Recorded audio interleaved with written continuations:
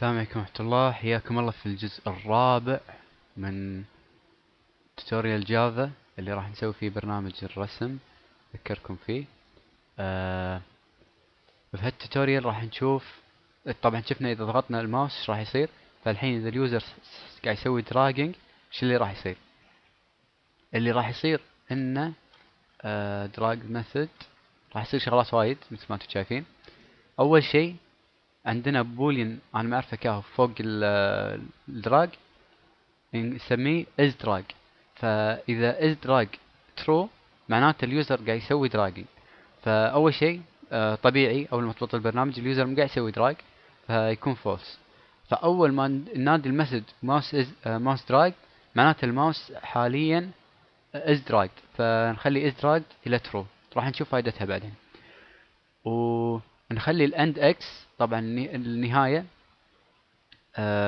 مكان الماوس بعد ما سوينا واحنا قاعد نسوي دراج. فلما نسوي دراج الاند راح يكون مكان الماوس واحنا قاعد نسوي دراج e.getx واند واي e.gety بالنسبة حق الدراج. راح نسمي انتجرز يدد اسمهم start x و start y. راح نقول له اذا الاند x ناقص الاكس اللي هو الستارت اقل من الصفر، بمعنى آخر إذا رسمنا كذي بهالطريقة الأند راح يكون أكبر من الستارت فراح يعطينا موجب. بس إذا رسمنا ورا راح يعطينا قيمة سالبة. وللأسف الجافا فيها بق إن إذا دزيتوا لها درو أوفل في قيمة سالبة راح تصير مشكلة، وممكن أوريكم إياها آخر شيء. فمجرد قاعد نقول له الانتجر اكس يساوي الستارت والواي يساوي ستارت. إذا طلع إذا هذا طبعا الويدث، إذا الويدث طلع أقل من الصفر اعكس لي الاكس والواي، او اعكس لي الاند والستارت. فالاند اكس راح يساوي الستارت والستارت راح يساوي موقع الماوس حاليا اللي هو الاند. فراح يكون كالآتي. ننقي لون جديد لما نرسم لي فوق الستارت راح يكون، تشوفوا معي المكان الماوس الحين لانه هو التوب ليفت.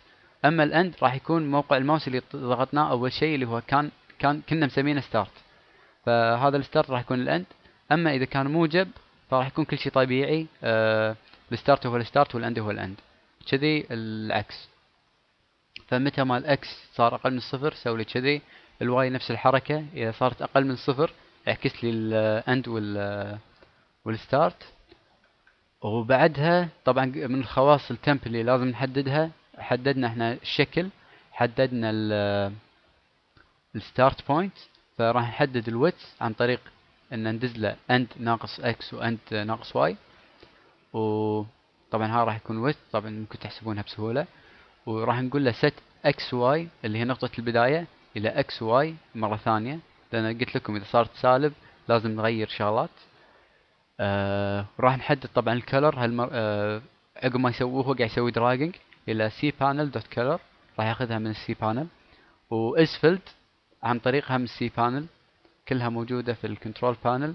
هالشغلات حددناها عن طريق الدقم اللي تحت. فنرجع حق الفريم. راح يقول لي canvas.drawTemp، هذه ميثود موجودة بالكانفاس ما شفناها. فنروح حق الكانفاس. طبعا تشوفوا لاحظوا ان دزينا له التمب اللي صار لنا سنة نعدل ونضبط فيه ونرقع فيه. عطيناه الستارت والويدث والهايت وكل شيء. فندزه حق الدرو نقول له ارسم لي هالاوبجكت. فكاهي الميثود درو تمب راح ندز له الشيب اللي هو في هالحالة تمب.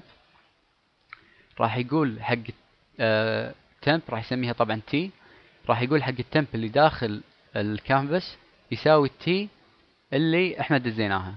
بعدين راح ينادي ريبينت طبعا مجرد راح تنادي البينت كومبوننت. البينت كومبوننت بعد ما ترسم الاري راح ترسم لي التمب، تخلي الار تساوي التمب اللي احنا تونا محددينه التمب يساوي تي، وراح ترسم لي اياه. فأتمنى أن السالفة وضحت وما فيها أي تعقيد. ومن هذا خلصنا من الدراج. فالشغلة الأخيرة أنه بعد ما وهو قاعد يسوي دراج أول ما يهد الماوس إيش راح يصير؟ اللي راح يصير أنه راح تتنادى الميثود mouse released. فراح نقول له if is drag، يعني إذا الماوس للحين قاعد ينسحب أو انسحب يعني مرة واحدة، يعني هذه شلون انا حاطها؟ ان اذا الماوس انسحب وهديناه راح يسوي لنا الشغلات هذه. اما اذا ضغطنا بمكان واحد وهدينا الماوس راح ينادي الريليست، بس ما راح يدش بالاف ستيتمنت لانه ما دش بالادراج وخلى ازدراج الى ترو. فمجرد هذه الفكرة. فراح يدش لان سوينا دراج اوريدي، فراح يقول له اف temp instance of circle. اذا الtemp عبارة عن circle canvas.add circle. الكانفاس طبعا رد حق البينت كومبوننت. هني عندنا تو ميثودز add circle و add rectangle. مجرد وظيفتهم انه يقول حق الشيبس اللي هو الاري ليست او الاري انه ضيف لي. اذا قلنا له add circle راح يضيف لي سيركل جديده new circle عباره عن التمب مالنا. فالتمب مالنا بعد ما رسمناه وضبطنا مكانه هدينا الماوس راح ينادي add circle، يخزن التمب في الاري ليست. اذا كان سيركل طبعا راح نادي add circle، واذا كان ريكتانجل راح ينادي canvas.add rectangle.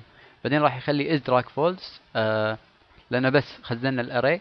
فالحين اليوزر اذا مثلا ضغط على الماوس وهدى راح ينادي از ريليست، الماوس ريليست، وما راح يدش لان الازدراج فولس. اما اذا ضغط الماوس وسحب راح يصير ازدراج ترو، راح يدش داخل الميثود هذه وراح يسيب لنا الاوبجكت اللي في الاري. واخيرا نوصل حق اخر جزء في التوتوريال اللي هو الكلير بutton اللي ضفناها في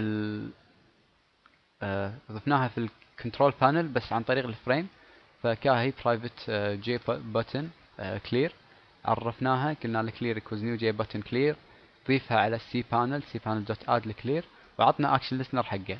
فالاكشن ليسنر متى ما ضغطنا على البتن او هدينا راح ينادي الاكشن برفورم. احنا سوينا اكشن اللي هي كليك على البتن.